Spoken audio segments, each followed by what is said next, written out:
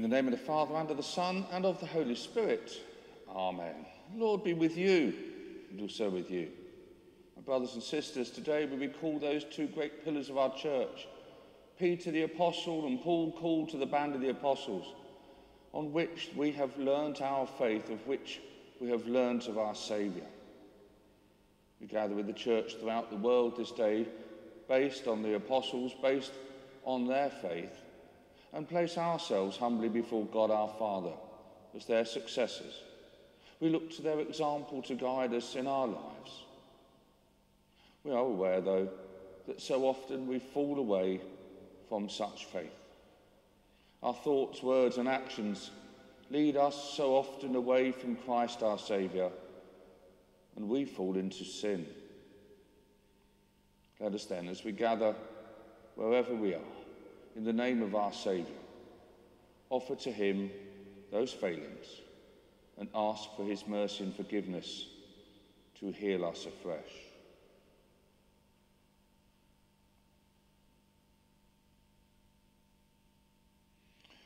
Lord Jesus, you came to call sinners, Lord, have mercy. Lord, have mercy. Lord Jesus, you came to gather all into your kingdom. Christ, have mercy. Christ, have mercy. Lord Jesus, you plead for us at the right hand of the Father. Lord, have mercy. Lord, have mercy. May Almighty God have mercy on us, forgive us our sins, and bring us to everlasting life. Amen. Glory to God in the highest, and peace to his people on earth. Lord God, heavenly King, almighty God and Father, we worship you, we give you thanks, we praise you for your glory. Lord Jesus Christ, only Son of the Father, Lord God, Lamb of God, you take away the sin of the world, have mercy on us. You are seated at the right hand of the Father, receive our prayer. For you alone are the Holy One, you alone are the Lord, you alone are the Most High, Jesus Christ, with the Holy Spirit, in the glory of God the Father. Amen. So let's pray.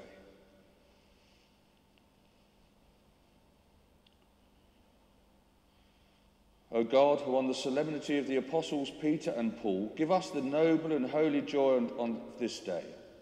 Grant, we pray, that your Church may in all things follow the teaching of those through whom she received the beginnings of right religion. We ask this through our Lord Jesus Christ, your Son, who lives and reigns with you in the unity of the Holy Spirit, one God, now and forever. Amen.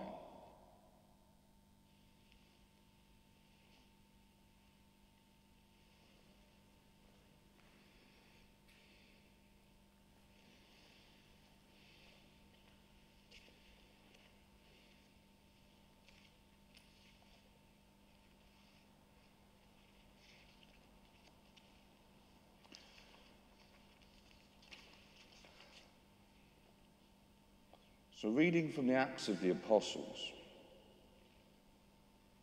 In those days, King Herod laid violent hands upon some who belonged to the church.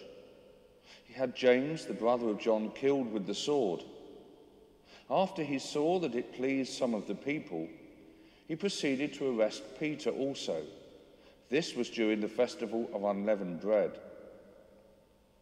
When he had seized him, he put him in prison and handed him over to 4 squads of soldiers to guard him, intending to bring him out to the people after the Passover.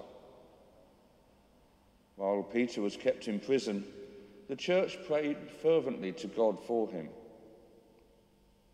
The very night before Herod was going to bring him out, Peter, bound with 2 chains, was sleeping between 2 soldiers, while guards in front of the door were keeping watch over the prison. Suddenly, an angel of the Lord appeared, and a light shone in the cell. He tapped Peter on the side and woke him, saying, "Get up quickly." And the chains fell off his wrists. The angel said to him, "Fasten your belt and put on your sandals." He did so. And he said to him, "Wrap your cloak around you and follow me." Peter went out and followed him. He did not realize that what was happening with the angel's help was real. He thought he was seeing a vision. After they passed the first and the second guard, they came before the iron gate leading into the city. It opened for them of its own accord, and they went outside and walked along a lane, when suddenly the angel left him. Then Peter came to himself and said, "Now I am sure that the Lord has sent his angel and rescued me from the hands of Herod, and from all that the people were expecting." This is the word of the Lord. Thanks be to God.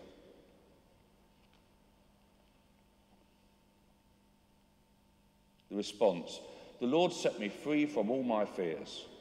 The Lord set me free from all my fears. I will bless the Lord at all times. His praise shall continually be in my mouth. My soul makes its boast in the Lord. Let the humble hear and be glad. The Lord set me free from all my fears. I magnify the Lord with me, and let us exalt his name together. I sought the Lord, and he answered me and delivered me from all my fears. The Lord set me free from all my fears. Look to him and be radiant. So your faces shall never be ashamed. This poor soul cried and was heard by the Lord, and was saved from every trouble. The Lord set me free from all my fears. The angel of the Lord encamps around those who fear him and delivers them. O taste and see that the Lord is good. Happy are those who take refuge in him.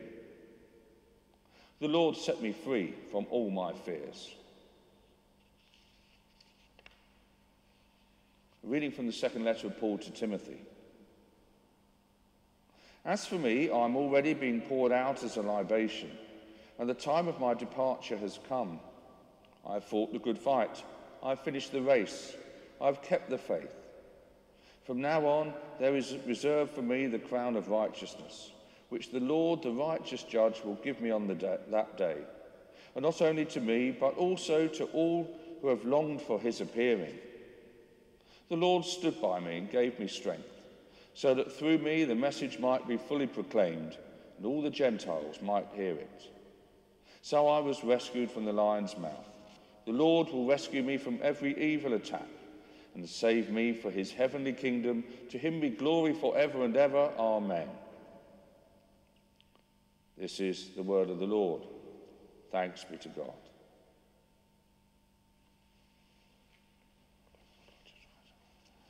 Alleluia, alleluia. You are Peter, the rock on which I will build my church. The gates of hell will not hold out against it. Alleluia. The Lord be with you, and also with you. A reading from the Holy Gospel according to Matthew. Glory to you, O Lord. When Jesus came into the districts of Caesarea Philippi, he asked his disciples, "Who do people say that the Son of Man is?" And they said, "Some say John the Baptist, and others Elijah, but still others Jeremiah or one of the prophets." He said to them, "But who do you say that I am?" Simon Peter answered, "You are the Messiah, the Son of the living God." And Jesus answered him, "Blessed are you, Simon, son of Jonah, for flesh and blood has not revealed this to you, but my Father in heaven. And I tell you, you are Peter, and on this rock I will build my church, and the gates of Hades will not prevail against it. I will give you the keys of the kingdom of heaven, and whatever you bind on earth will be bound in heaven, and whatever you loose on earth will be loosed in heaven." This is the gospel of the Lord. Praise to you, O Christ.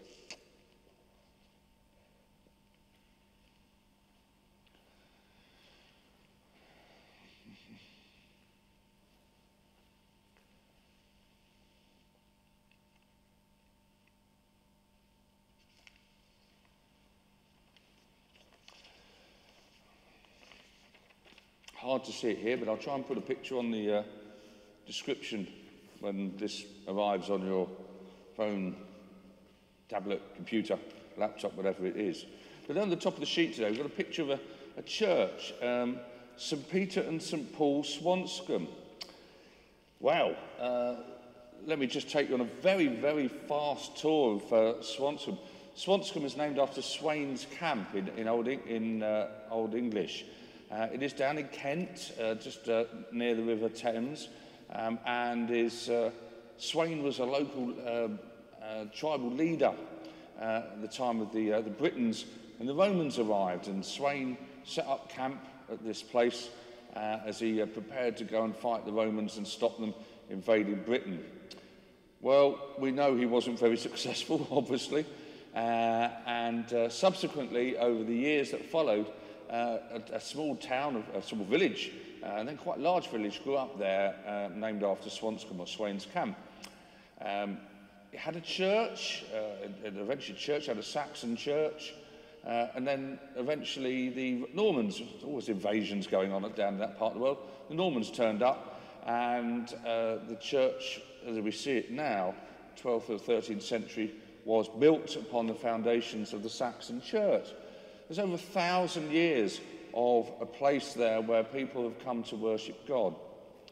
And named after the two great patrons, Peter and Paul.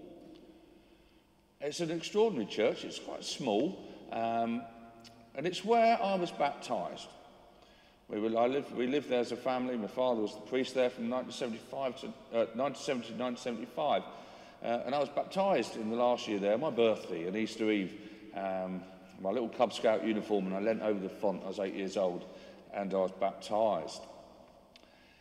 But it was an extraordinary town, a lovely small little village. It had its ups and downs like so many other places. But it was under the patronage of Peter and Paul.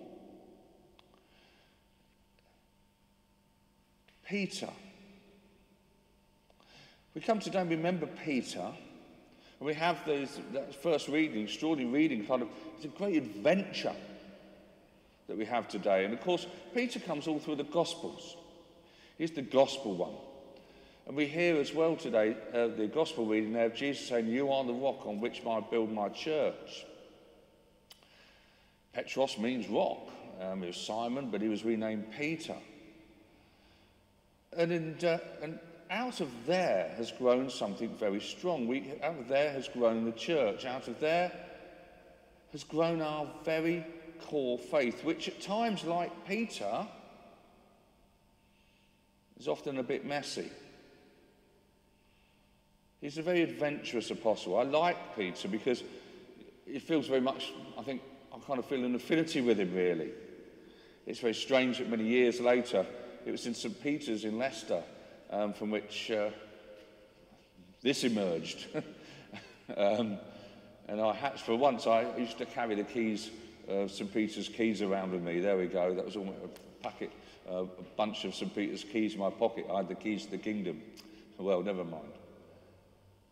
But it's based on that Peter is a man with his failings, with his stubbornness, sometimes with his selfishness, sometimes with his fears and his guilt. He has all those things that we can associate with. But the extraordinary thing is, Jesus calls him. He is the one, the fisherman. How educated he was, whether he had a couple of degrees under his belt, I don't know, probably not. We don't know too much about that. But we do know, as we read through firstly Mark's Gospel, then expands into Matthew and Luke, of a real relationship. It's a real close friendship. Jesus should have chosen one of the others. Andrew was the oldest. James and John. It wasn't them. He chose Peter. And Peter is the base for the church. We know that eventually, that extraordinary Acts of the Apostles, that he had this adventurous life. Eventually was, of course, arrested. And eventually, in Rome, he met his fate, like so many of the other, well, like all but one of the other apostles. And then Paul. Paul, the one who is different. Paul, the one whose journey wasn't quite such a sort of day-by-day life with Jesus, of course. Paul begins in a very different way. Paul begins by being someone persecuting Christ. He held the cloaks whilst they stoned Stephen to death. Very clearly says that. He's the one who went out searching out Christians and demanding that they renounce Jesus. And then, on the road to Damascus, this moment happens when he is flung into darkness in fear and then released by the followers of God, by the elders in Damascus, who help him discover that Jesus is his Saviour. He then goes on, does he not? He goes on to write, and we have so much of his writings, all these letters. Today, the letter of Paul to Timothy, second letter of Paul to Timothy, coming at the end of, he is now also in prison in Rome. The luxury of being a Roman citizen allows him to be executed there. But he's held in prison there, and he is on his death sentence at the moment. He's on death row. And he's still writing. And he's still, for that moment, he discovers Jesus. He's looking into himself. He's still trying to discover where God is.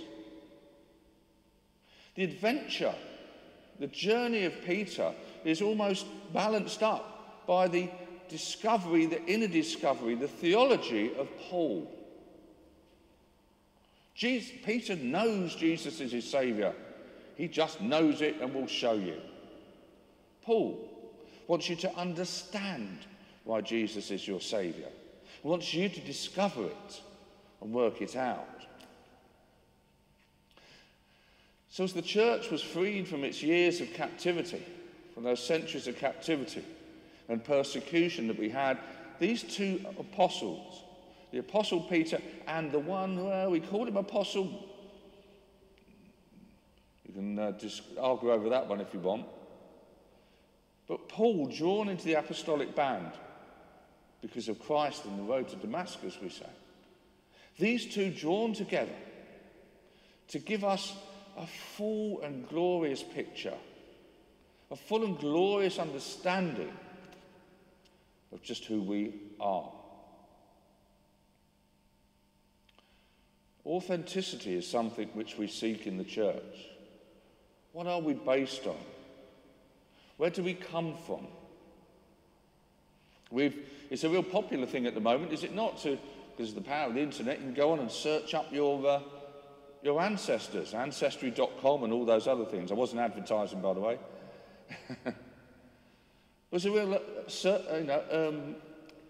great industry built up at the moment of searching back through the records. There's more and more of them put online, and you can find them. Finding out who your great-great-great-great-grandfather was and discovering that he was in prison for stealing bread or something shameful. Or maybe something great, who knows? There's a real industry. We yearn to know about our history. If I go into someone's house, so often there's all the pictures of the family. They go back to really, I've got them in my house, to when the camera was invented. It goes back to the became popular, the 1890s. Pictures and memories to let us know who we are.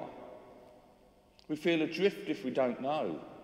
We feel that, where do we come from? What are we? Peter and Paul give us that authenticity as Christians that we seek. Our church, as we say in the Creed, is an apostolic church. We are based on the apostles. We don't just pluck ourselves from somewhere else. We are based on the apostles. When Jesus said to Peter, "You are the rock on which I build my church," that is it. That is the first piece of the foundations that we have of our Christian faith. That is added to the faith that has been before from Abraham. So when he calls Peter, he calls us. I said earlier on that I was baptised in St. Peter and St. Paul, Swanscombe. It's got 1,000 years. Here in St. Bartholomew's, we haven't got 1,000 years on this spot yet. But that doesn't mean we are not an authentic people. If you've only discovered Jesus within the last 6 months, year, 5 years, you are not new. You are part of the authentic church. You just discovered what has been there waiting for you. From that moment that Jesus spoke to Peter, he was speaking to you too.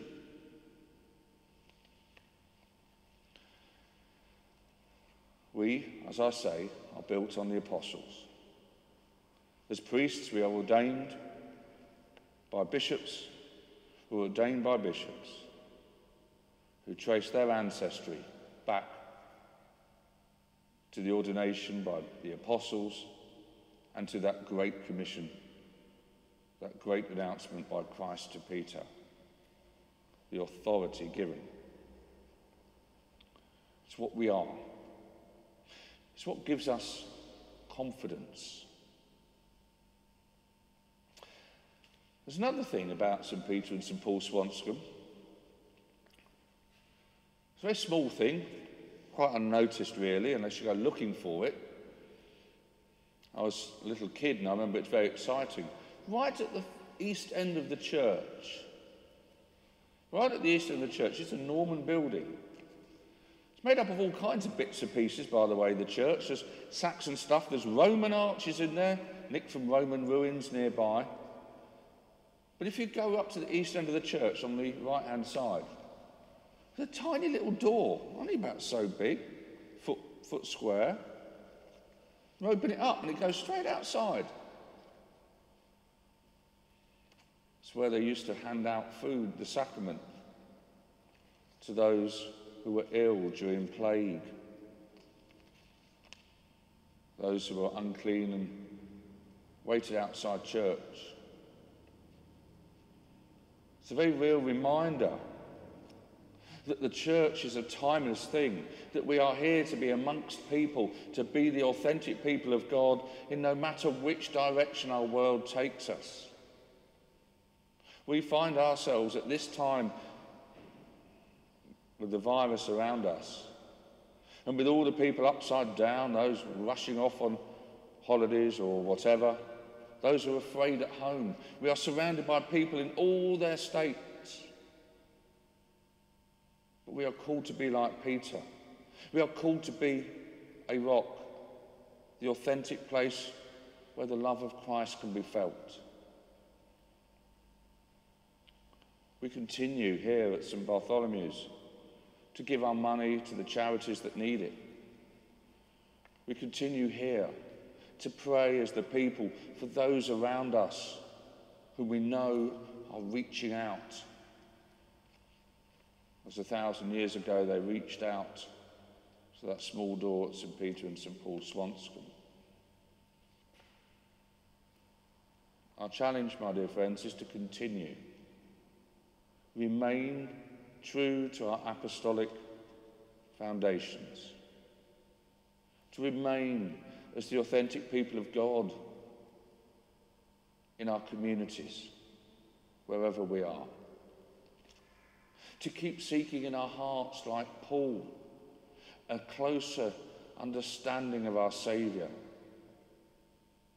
To keep feeling that love and sharing that love, which Paul understands so well, that comes from Christ, our Saviour. Peter and St. Paul brought together the bedrocks of our faith, the authority of Christ and the love of Christ revealed through them, shared through you when you were baptized, just as I was all those years ago.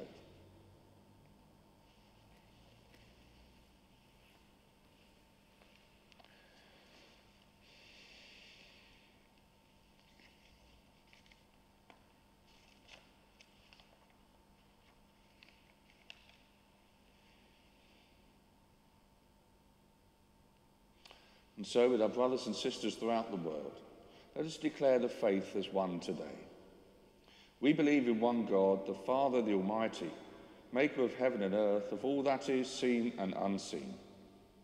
We believe in one Lord Jesus Christ, the only Son of God, eternally begotten of the Father, God from God, light from light, true God from true God, begotten, not made, of one being with the Father. Through him all things were made. For us and for our salvation, who came down from heaven, was incarnate from the Holy Spirit and the Virgin Mary, and was made man. For our sake, he was crucified under Pontius Pilate. He suffered death and was buried. On the third day he rose again in accordance with the Scriptures. He ascended into heaven and is seated at the right hand of the Father. He will come again in glory to judge the living and the dead, and his kingdom will have no end. We believe in the Holy Spirit, the Lord, the giver of life, who proceeds from the Father and the Son, who with the Father and the Son is worshipped and glorified, who has spoken through the prophets. We believe in one holy Catholic and Apostolic Church. We acknowledge one baptism for the forgiveness of sins. We look for the resurrection of the dead and the life of the world to come. Amen. And so let us then continue at this time to pray. And we pray for all who are tending others, for the work of our care services, our health services, for those who look after loved ones, and especially those who are still at home, for whom this time has become a burden. We pray for the communities and for the family groups in which we live, for our friends and neighbours, and for words and gestures shared, revealing Christ's love. We pray for all struggling on our parish sick list, all who ask us day by day for our prayers. And we offer to God those who have passed from this life, that eternity revealed through Paul and the apostles, may be open to us all. We pray with our brothers and sisters throughout the world and place our own needs now before God our Father, confident that he hears us.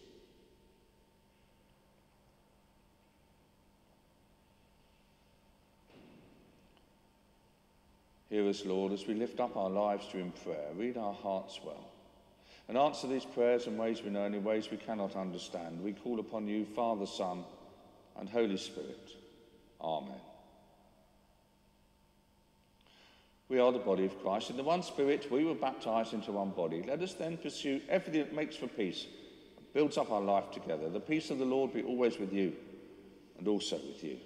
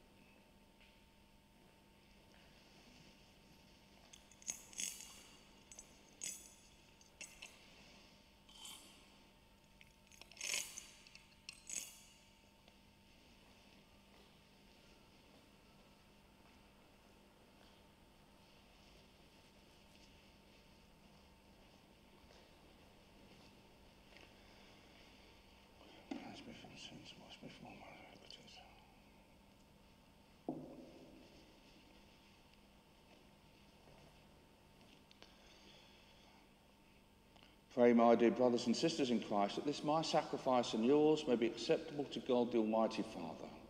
May the Lord accept the sacrifice at my hands for the praise and glory of his name, for our good and for the good of all his church.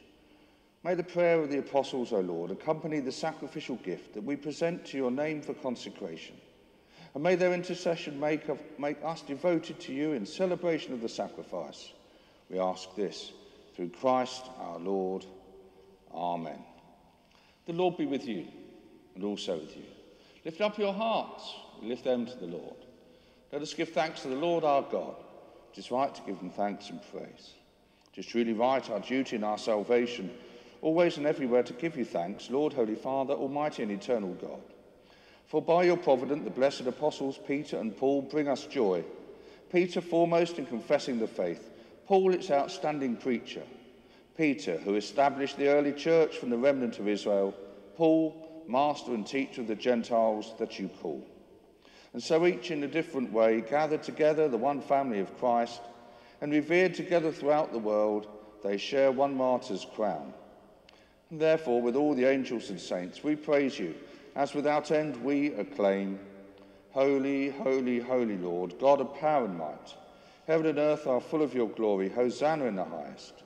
Blessed is he who comes in the name of the Lord. Hosanna in the highest. You are indeed holy, O Lord, and all you have created rightly gives you praise. For through your Son, our Lord Jesus Christ, by the power and working of the Holy Spirit, you give life to all things and make them holy.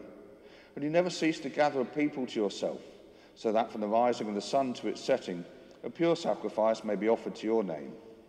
Therefore, O Lord, we humbly implore you, by the same Spirit, graciously make holy these gifts we have brought to you for consecration, that they may become the body and blood of your Son, our Lord Jesus Christ, to whose command we celebrate these mysteries. For the night he was betrayed, he himself took bread, and giving you thanks, he said the blessing, broke the bread, and gave it to his disciples, saying, "Take this, all of you, and eat of it, for this is my body, which will be given up for you."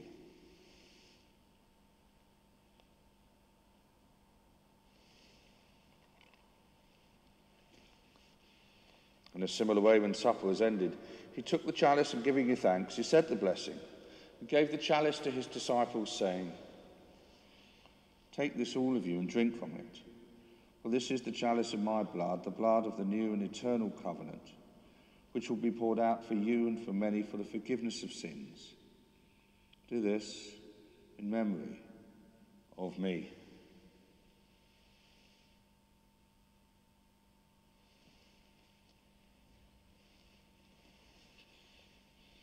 Great is the mystery of faith. Christ has died, Christ is risen, Christ will come again. Therefore, O Lord, as we celebrate the memorial of the saving passion of your Son, his wondrous resurrection and ascension into heaven, and as we look forward to his second coming, we offer you in thanksgiving this holy and living sacrifice. Look, we pray, upon the oblation of your church, and recognizing the sacrificial victim by whose death you willed to reconcile us to yourself, grant that we, who are nourished by the body and blood of your Son and filled with his Holy Spirit, may become one body, one spirit in Christ. May he make of us an eternal offering to you, so that we may obtain an inheritance with your elect, especially with the most blessed Virgin Mary, Mother of God, with your blessed apostles and glorious martyrs, Bartholomew, Mark, Anne, Peter, Paul, and with all the saints, on whose constant intercession in your presence we rely for unfailing help. May this sacrifice of our reconciliation, we pray, O Lord, advance the peace and salvation of all the world. Be pleased to confirm in faith and charity your pilgrim church on earth, with your servants Jonathan, Robert, Nick, our bishops, your clergy, and the entire people you have gained for your own. Listen graciously to the prayers of this family, whom you have summoned before you. In your compassion, O merciful Father, gather to yourself all your children scattered throughout the world. To our departed brothers and sisters, and to all who are pleasing to at their passing from this life, give kind admittance to your kingdom. There we hope to enjoy forever the fullness of your glory, through Christ our Lord, through whom you bestow on the world all that is good. Through him, and with him, and in him, O God, Almighty Father, in the unity of the Holy Spirit, all glory and honour is yours, for ever and ever. Amen.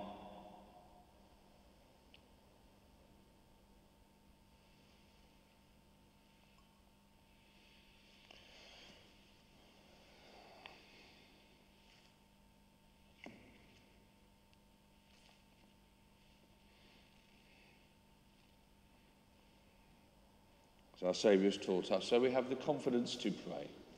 Our Father, who art in heaven, hallowed be thy name. Thy kingdom come, thy will be done on earth as it is in heaven. Give us this day our daily bread, and forgive us our trespasses, as we forgive those who trespass against us. And lead us not into temptation, but deliver us from evil. For thine is the kingdom, the power, and the glory, for ever and ever.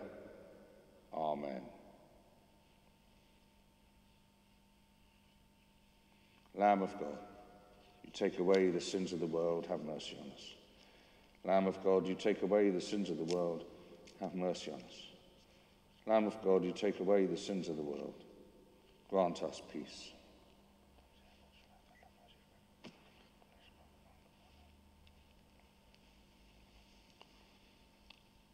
This is the Lamb of God who takes away the sin of the world. Happy are those who are called to his supper. Lord, I'm not worthy to receive you, but only say the word, and I shall be healed.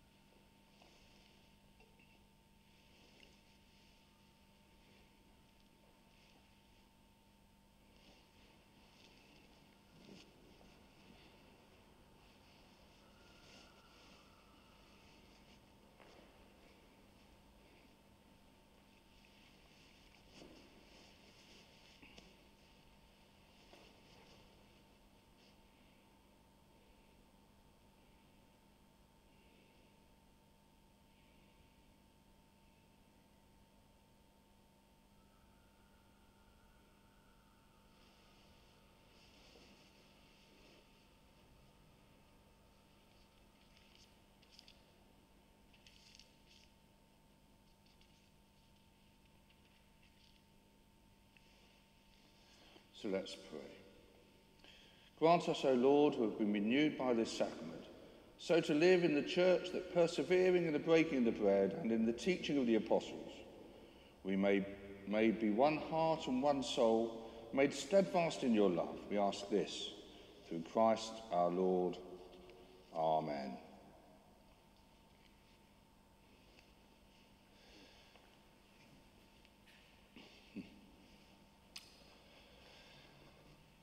My dear friends, it's strange times. I find it myself I'm quite unsettled today in a way. I don't know, there's a lot that happened today. Not only was I baptised at St. Peter and St. Paul, this was the first time I preached ever in St. Peter's, Walsingham, Greater Walsingham, and then St. Mary's, many moons ago. So first sermon was about St. Peter. Huh, there you go. And the priest that my vocation officer was called, funny enough, Peter. So there we are. So if you're called Peter, watch out. There we go. Well, I know one there. Now, there's been lots and lots of questions this week, and I know there's a lot of agonising and agony, and I understand it, I really do, over the where we are with churches. Yes, we are open this afternoon, a little longer today, between 1 and 3. So if you see this and you want to come down, you can do. And we will continue to be open every Sunday after that, as required. Don't open during the week. It's very complicated. The rules are quite strict about the hygiene and so forth. It makes it very difficult, but we will see what we can do. Services. Now, many of you, as you can see on the sheet, we're hoping to have services. And I do say, you have to be very cautious, and I know this is difficult to hear. We're going to have to be very cautious about coming back to public worship. We have still not received, and the diocese informed us of this yesterday, we've still not received any of the instructions from the government about how we are able to become COVID-19 compliant. That sounds crazy, but that's the phrase, to be able to open as for public worship. None of the religions, none of the churches in this country have received that information yet. So we do not know what we have to comply with to be able to have public worship.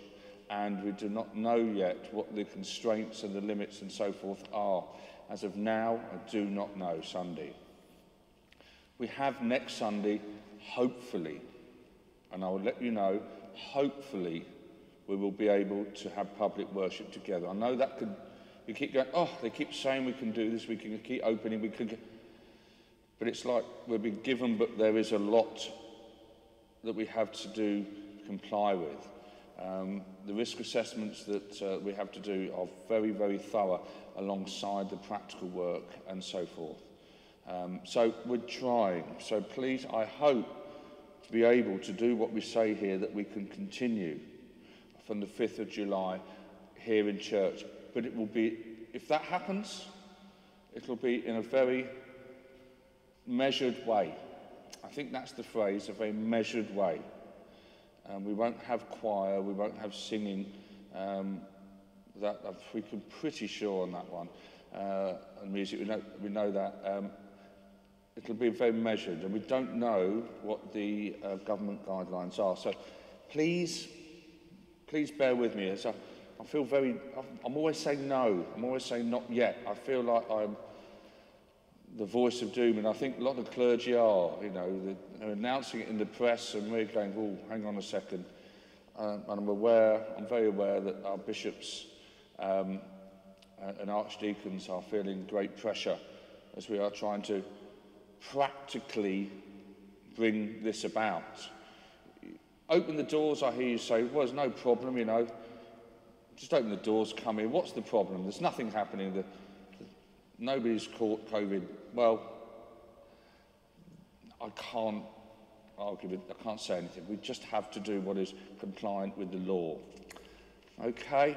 So we do that. So hold your horses. Hopefully, I will inform you, of course, all by email, and it will go on the parish website if we are having public worship next Sunday. The government has given us permission to do it. It's not an order to do it. We put permission to do it if we are able to fulfil whatever the guidelines are when they emerge. Okay? Oh, dear. Strangely, this week, I would normally be clearing off on Thursday and getting ready for Glastonbury pilgrimage next weekend.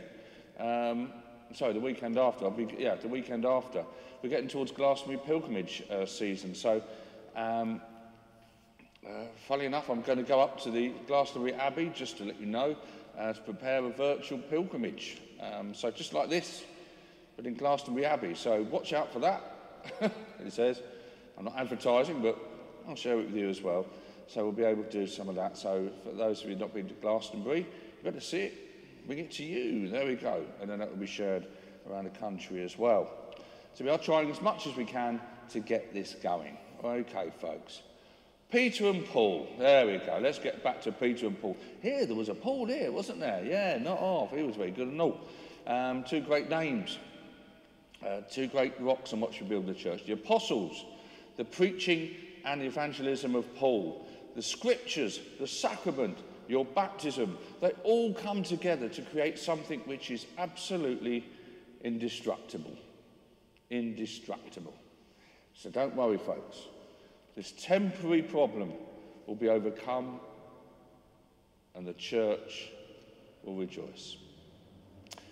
So, let's ask for God's blessing on you and those whom you love, wherever you are gathered in the name of Jesus, to give us that strength and that courage to look forward, to have hope and to have faith.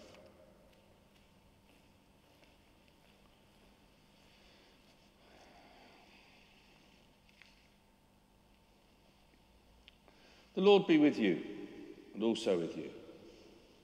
May God, who has granted you to stand firm on apostolic foundations, graciously bless you through the glorious merits of the holy apostles Peter and Paul. Amen.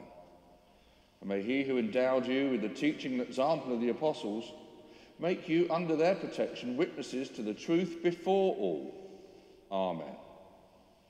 So that you may, through the intercession of the apostles, you may inherit the eternal homeland, for by their teaching you possess firmness of faith. Amen. And the blessing of God Almighty, the Father, the Son, and the Holy Spirit, come down and remain with you this day and forevermore. Amen. Go and proclaim the gospel of the Lord. Thanks be to God. The angel of the Lord brought tidings to Mary, and she conceived by the Holy Spirit. Hail Mary, full of grace, the Lord is with you.